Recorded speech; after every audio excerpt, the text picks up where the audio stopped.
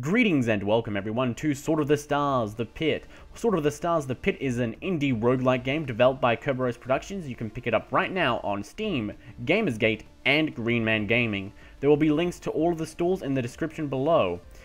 I've played this game for about 90 minutes and it's pretty amazing. Now, the tutorial here doesn't explain that much at all. It teaches you the very basics, but if you really want to learn how to play, I recommend going to the Steam Community Hub and looking at some of the guides there. They are so helpful, and they explain so much more in so much detail. It's amazing. So, here are your main three starting characters. You've got the Marine, the Engineer, and the Scout. The Marine is your basic badass. You can tell he's a badass because he's smoking a cigar, and that's always badass. He specializes in guns, and the Engineer specializes in computers, and the Scout specializes in very passive types of abilities that can help her find out information about the world, essentially, and hack into stuff and lockpick stuff. Each of the characters have their own unique loadout starting off. The Scout will start off with lockpicks, for example, but the Marine won't. So we're going to pick the Marine just because he's the easiest. So now if we look at his inventory, we shouldn't see any lockpicks. Nope, no lockpicks here, and that's because only the Scout does. So that's something to keep in mind when choosing your character. So here is our first enemy. Now, before we get into the details of the game, you can see how, well, I'm not moving and neither is he. Why is that? Well, it's a turn-based game. You can see in the bottom left here, we have a set amount of moves that we can take. So we can move once, and the other enemy won't move. So if we see the time up here, every time we take our amount of moves, then the time will go up one. So we've already got one used. So now if we move, there we go. So now the time should go up, yep. And now it's time for us to start fighting the enemy. Now there are multiple ways you can actually engage in the enemy. Let's first turn. You can actually, this is actually something I recently found out. You can turn without it taking up any turns or moves. So you can constantly turn and get a better angle on the enemy. So let's just face directly at him. Now we can just click him like that and then it'll shoot him. Or we could use the arrow keys to try and position the cursor like that. And something else that we can do is, what the hell? Ah, damn it. A poison gas trap. What a way to start it off. There are traps in here which do get activated and they will poison you. You have to find cures for that, or you can just wait a set amount of turns for them to pass away. Now, the third option to engage an enemy, okay, so we've got the cursor and we've got the pointing with the mouse. The next one is by pressing F. So if you just press F, it will automatically target the closest enemy in range to you and attack them. So we don't have to aim if we don't want to. Oh, there we go. Poison has been reduced to level 2, so it will do less damage to us now. So we should be less horrible.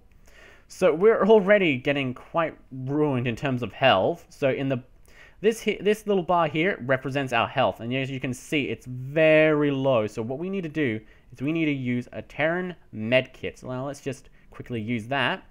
When we use something, it will have a set amount of chance of success, and the set amount of chance of success will increase with your respective skills. So let's just do that. Oh, that failed. Crap, that's not good. Let's use it again.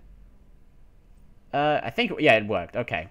Yeah, so now if we press C, you can see our stats right here. So let's go down to medical. So right now we have a fairly low medical skill. So if we want to increase that, we will have to level up. And the way that we level up is by attacking enemies and getting XP like that. And there's also another way to get XP, which is by lockpicking items or repairing certain things. Now, you do have to reload your weapons that require ammunition, and each time you require, it'll take up a set amount of turns for you. So you got to make sure that you are ready. Now, you could just swap your weapons to, say, a blade, like here.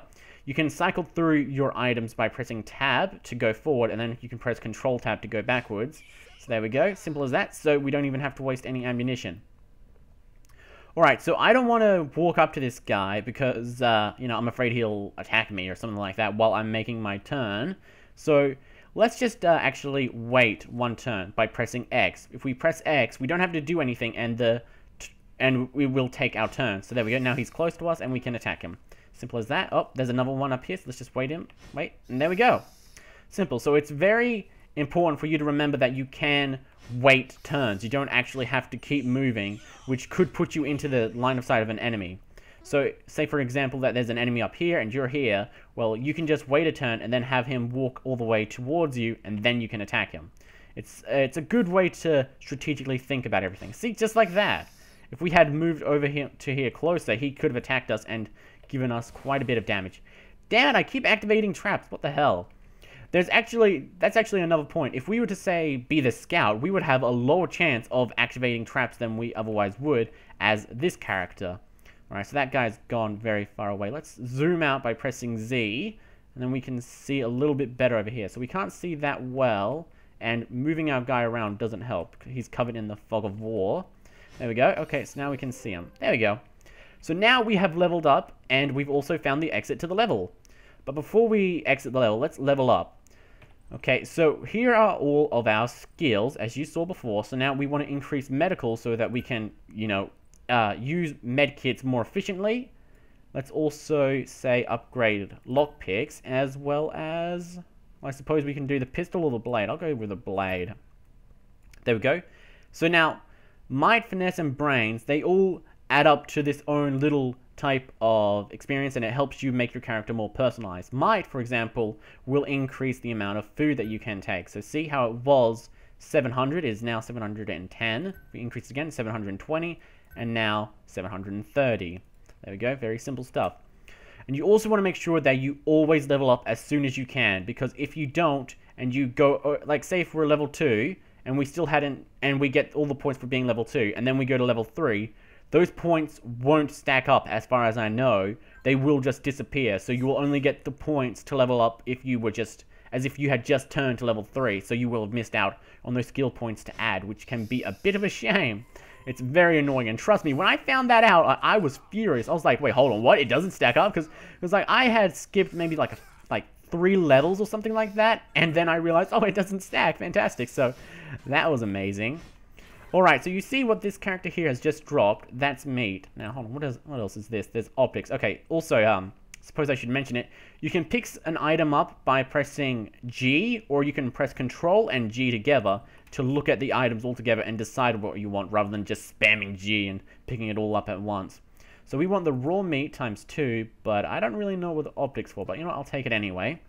So now, oh hey, that door just increased my health. That's actually something important. So doors can give you negative or positive traits. So let's say, for example, that I walk through the door. Well, it could activate a trap, or it could just kill you. Well, not kill you, but it could harm you quite a bit, and that would be bad. So you want to, so there's this real risk versus reward of walking through doors. It's crazy how detailed they've made just walking through a door, and how it's like this constant tension of being like, oh god, will I die if I walk through this door? What's going to happen? And then he's like, oh hey, no, I actually got increased health. That's really nice. Now, we're using the assault rifle right now, so if we were to, say, select this character, we could also hold down Control and then use the cursor to select another character. The reason we can do this is because the assault rifle shoots in bursts. So just like that, we have attacked multiple enemies at once in one turn. So we normally, if we were to just press F, it would unload everything into one character, like that. But since we are holding down Control and targeting them, it will... I'm choking, apparently. Yeah, we can... Since we are using Control, we can just manually aim each of those bursts onto something else. So now we've got 2 shots onto him. We could also just, I don't know, shoot it here. Like that. See, now we just shot that wall, that thing, for no real reason. What is this? I don't know, some sort of monument thing. Not quite sure. Okay, whoa, so here are a lot of enemies. So this is the these are the kind of situations where this is really useful. So there we go. Now we've got quite a bit of damage done on 2 of those. Actually, not quite a bit of damage. We killed them, so yeah. So now we can just swap to our blade, and then just simple as that. Now we killed them. So it's nice to... It's a very strategic sort of game. You can think about these types of things and engage in actions as you think about them. Let's actually wait this turn. There we go. Thank you. What have you got for me? Poison gland. Okay. You can also interact with the environments by pressing space. So see this stasis pantry? We can interact with that, or we can interact with this thing. Actually, hold on. Before we do that, we want to get rid of the monster over here, because if we don't, then they will interrupt our little attack and kill us, or not kill us, but harm us while we're doing it. Damn it, I didn't want to... Is he still alive? Oh no, it's attacking the door. Damn, why is it doing that? That is weird. Okay, actually, I suppose that's because it'll destroy it and make it so that you won't be affected by the traps. Or something like that, I guess. What have we got here? A purifier. Neat. Now let's do the stasis pantry. 7% of chance. Okay. This is actually quite dangerous because if you fail to hack certain things, they can actually end up harming you or being just really bad in general. So you want to make sure that you're at quite high health before you do it. Otherwise, you might die. And then you'll actually get an achievement, which is pretty funny. You get an achievement for dying. Ah, great. An alarm has been triggered. So that's what I was saying. That's what I meant when I say, like, you'll get some bad things happen if you fail to hack something. Okay, cool. So now we've just successfully done that. Now let's take a look at our map by pressing M. So this will show us where we have been, but the black areas show us where we haven't been. So we haven't been up this way or through this way. So let's head that way. Before we do that, let's actually reload our weapon and then take out this little guy. Oh, excuse me, I'm going to get rid of you. There we go. Okay. Let's see, where are we headed? Let's go through this little door. Oh, there's a bad guy. That's not good. Okay. Alright, well, where's my blade? There it is. Thank you. Now, actually, this is a good time to show you. There's this little quick hotbar type of thing. You can equip items that you want to use by dragging and dropping them into there. Actually, hold on, I wonder. Could you... No, it doesn't seem like you can press... It doesn't seem like you can just select them and then press the number to go in there. You actually have to drag and drop them. So let's put our assault rifle there. Our pistol is number 3, and... Let's do the med kit as number 4 just because I'll probably die, so that's important. There we go. Now it's just automatically selected like that, so we don't have to cycle through all of our weapons to get there. We can just press 3, and then we are on the pistol. Simple as that. Goodbye. Thank you. And now we are leveled up. Sweet. Let's continue doing might. So now we have 760 food that we can get up to. And where's the pistol upgrade? Traps. That's actually going to be helpful so we don't accidentally activate traps that will kill us. Blade as well. And pistol. Sure, seems about right. Now, food is basically an important element to this game because you need to eat, otherwise you will die. It's, think Minecraft, essentially. You want to go find an area, a kitchen, so you can make some food that you can eat, and then, oh, damn it, it's locked. Can I unlock this one? Yeah, so you want to try and find a kitchen so you can make yourself something to eat so you don't starve to death, essentially. Because if you do starve to death, well then, guess what happens? Spoiler alert, starving to death causes you to die. I know, it's crazy. Where the heck is the kitchen in this place? There doesn't seem to actually be one. Hold on. Maybe I missed it. Let's just walk around and pick some locks. That's not it. There doesn't seem to be a kitchen on this floor. So every time you come to the... I believe this game is randomly generated, so you can't expect everything to be in the exact same place. So that's a bit of a... Well, not really a bummer. That actually gives it, like, an amazing amount of replayability. So if you're into, like, roguelikes, I could recommend this game. It is a bit on the easy side that I think. But, of course, that's only on normal. They might have made it planned for you to play on difficult... Or insane difficulty setting, rather. So it doesn't look like there is a kitchen around here, which is a shame. So let's just head to the next floor. Now, actually, before we do that, I want to show off this bio mod. The bio module is designed to alter the function of a weapon in a positive way. Unfortunately, subcolored bio mods have malfunctioned, so you won't know if this one is good or bad until you identify it or try it. We can add it to our assault pistol or assault rifle. Okay, so that was a bad one. So the damage is now reduced by 10%, which is fantastic. Now, after you've placed your biomod onto it, you have one of 5 biomods that can be equipped, and then after you reach the maximum, I believe that's it. You can't equip any more to that item. So I think it's actually quite possible for you to get negative 50% damage on a weapon, which would just be awful. But this game, I wouldn't be surprised if that happens in this game. This game just loves to kill you. But it is like I said, it is a fairly simple game, and I suppose that is that is an intentional design choice because the art style represents it. How it's very cartoony, and it looks very nice. It looks like a basic Saturday morning cartoon show of sorts, where you just look at it and it's like, oh, that's really cute and adorable. Like, look at that rat. It's not that ugly. It's quite ugly, but not that ugly. So you're not that afraid of it. So it feels kind of welcoming. It's kind of. But so I believe that's why it's, you know, that's why the art style is as it is. It's supposed to represent that this game isn't intended for the hardcore players. No. This is actually intended for those who are more needing an introduction to the roguelike genre, who are like me, who aren't really good at them. Like, look at this little guy. Look at the maintenance bot. Let's actually zoom in on him. See him? Isn't that fucking adorable? Ah, what a shame. Now, over here is the console. We can retrieve certain information about the world if we hack this successfully. Hopefully we can. We have a 41% chance to do it. There we go. Okay, so we've got history here. Oh, that's actually something I've encrypted in the previous game, so it stays there. That's neato. So, construction complete, R, B, emergency rations. That's all we've really learnt. And now in this one, we have to decrypt it in order to find out what they mean. We have a 58% chance of succeeding, and wow, that was easy. It was very quick. System. Species has colonized planet surface. Level 1. 4. So we've got lots of static here, really, so we can't really read it. But we do get a slight hint of what has happened. Basically, just shit has gone down. That's what I've gathered throughout this game. There's an opening cutscene which kind of explains it, and basically... whoops, I'm out of ammo. Let's actually... yeah, use that. Out of ammo. Damn it, reload. Where are you running, boy? Come back. Rabid bat, come back. Thank you. Yeah, basically, shit has gone to hell. You need to go all the way down to the bottom of this whole ship in order to find a cure, or what you think to be a cure, for this disease of sorts. That's pretty much all I've gathered. I haven't been following the story too much, so you'll have to forgive me.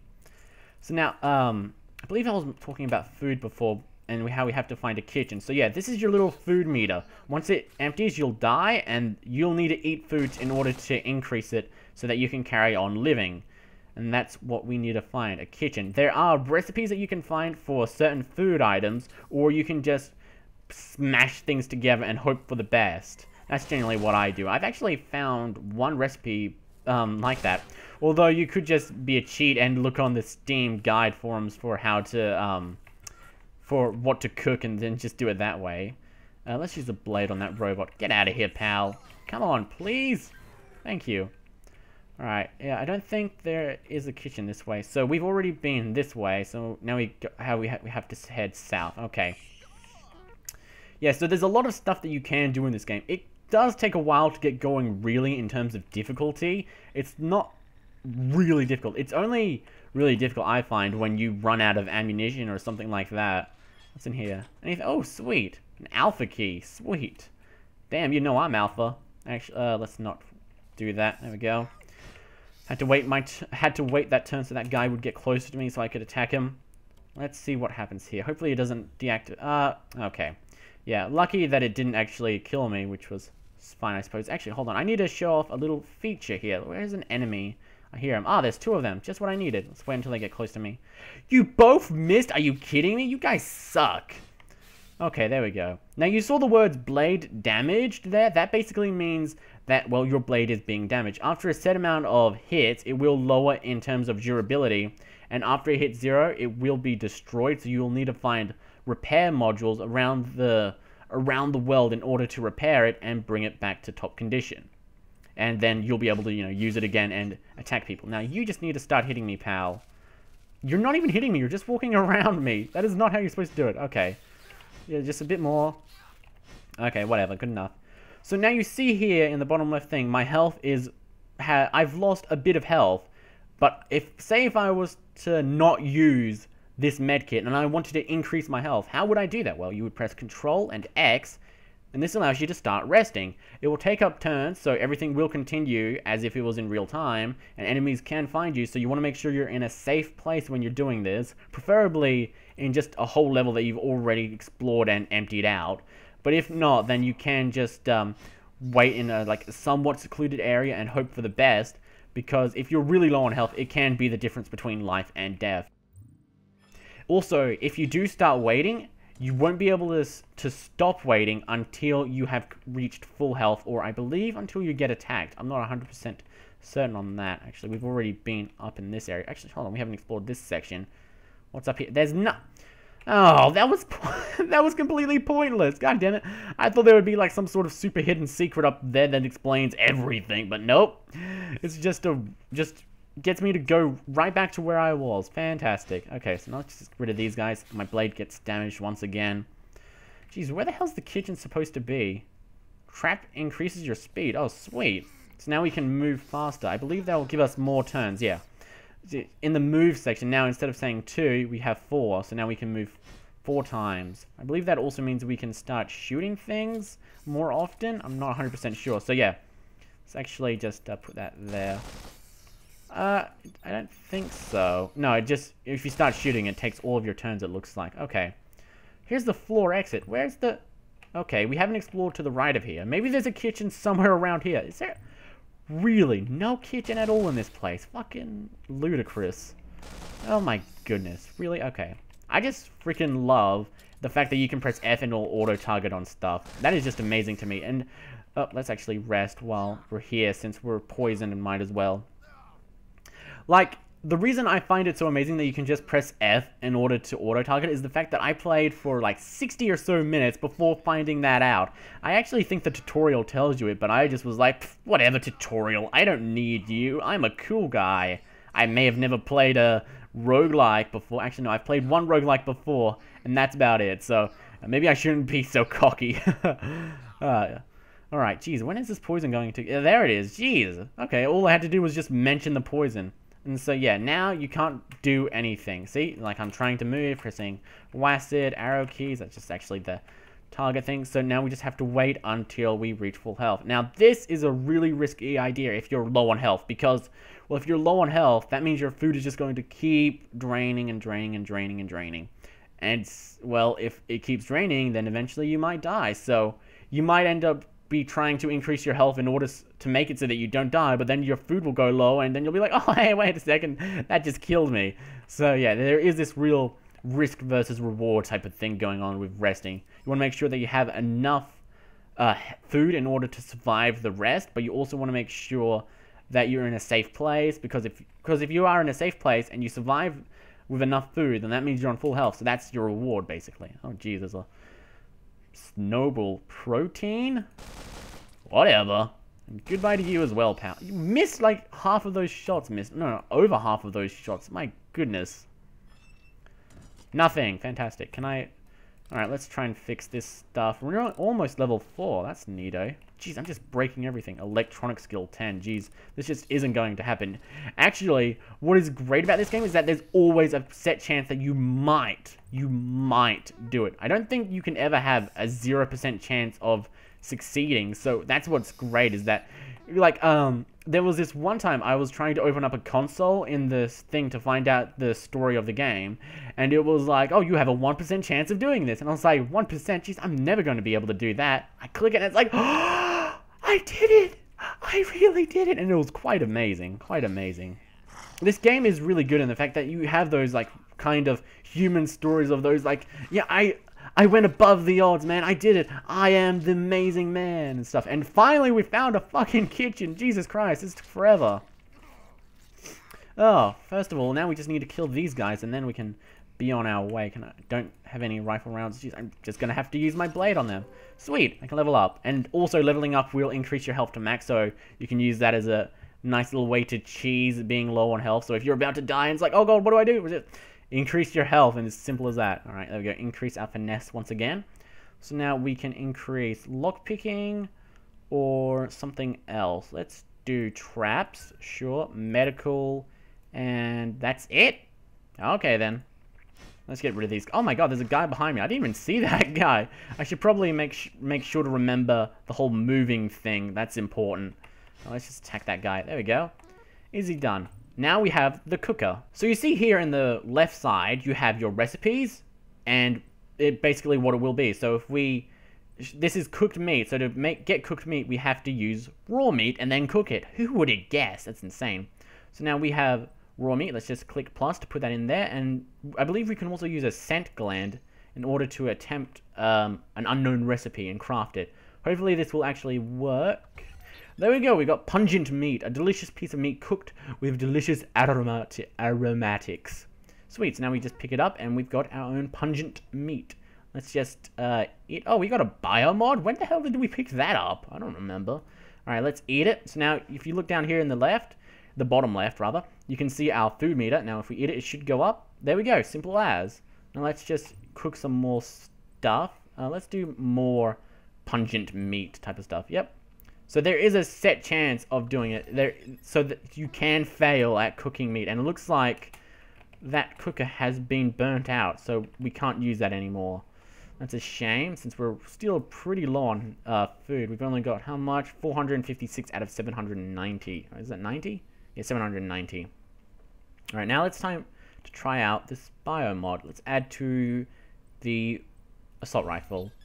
Penetration increased by 5. That's really neat. I'm not actually 100% certain on what penetration does.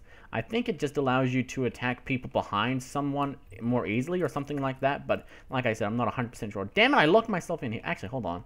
Here's a little ammo crate here, which we can get ammo from if we're lucky. Yes, we got it. Sweet. A fuel cell. That's used for laser type of weapons, which we actually haven't found, and rifle rounds. Sweet. So now we can reload our rifle and actually make use of it once again. Now, I believe there are 10 levels or so in this game, so we're on subfloor 4, so we've got about 6 or so left, something like that. Actually, shit, we're out of ammo. Oh, come on! It's bullshit. Oh well, it's time for us to just go back to the good old trusted blade. We can use our fists, which are somewhat useful, but they deal, like, very little damage. So this late in the game, like, it's like, no, there's no point. Maybe in the first level you could reach it, but yeah. Like, yeah, just look how little damage that did. So it's like, just might as well use the blade or something like that. I actually haven't tried specializing in a melee build yet, so maybe that's something for me to do one of these days, because this game does have a lot of replayability. Like I said at the very start of the video, there are 3 different characters that you can choose who each specialize in something different, and each of those different characters then can just sub-specialize in other different things, and it's just like, holy crap, there's so much potential replayability in this game. You can just keep playing it for hours and hours and hours. Like, one of my friends actually got so enthralled in this game, they actually played for 3 hours straight, and it was amazing. It was like, Jesus Christ, how do you do that? Okay, so we've just found a little key from this robot that... We just found a key from the robot that dropped it. Can't talk right now, apparently. And that will allow us to just exit and enter through any doors. We no longer have to try and lockpick them in order to open them. We'll just automatically go through them using the key, which is very nice, very easy. Let's 1% chance. Oh, come on. Let's do it. Let's do it. Oh, we did it! You open the pantry, but trigger an alarm. Yeah, I'm fine with that. I got a sea cucumber for it. Apparently, that's an odd thing to acquire, but whatever. I opened it, man. I did it all by myself. Oh, man, I'm awesome. Okay, so what else is here? A ruined locker and a damaged locker, so we can pry it open. Let's do that. Damn, jammed. Okay, well, I'm going to try finding the next... Oh, okay, the floor exit. Yeah, as I was going to say, like... I believe that's really everything that I have to talk about this game. It's just really good, very fun. You can purchase it on many retailers right now. There should be a link to them in the description. And I think, yeah, that's about it. We've been playing for quite some time, so I think it's about time we just stopped. So on that note, thank you for sticking around, everyone. I hope you enjoyed it. And GG. Actually, before we stop, let me just kill this robot first, and then I have something else to actually mention. Fucking robot, stand still. Actually, I don't even care about that one. So now we can click save and exit and stop. But if we click load game, we can actually continue on with our game straight back to where we left off. So that's nice of them. So if you want to continue playing where you are, but you're like, oh, I'm so exhausted, man, I gotta go do real life related things, you can actually stop. It's actually something that a lot of roguelikes don't have. They have this, most of them have this feature where it's like, oh, well, if you start playing, you better finish it, man. Otherwise, you know, might as well just kill yourself. It's like, oh, that's a bit ridiculous. But thankfully, this has it. So that, I suppose that does show a bit more how it's more welcoming to more new people of the genre, which is very nice. So, yeah, anyway, this has been Sword of the Stars, The Pit. Thank you for watching. I hope you enjoyed it, and GG.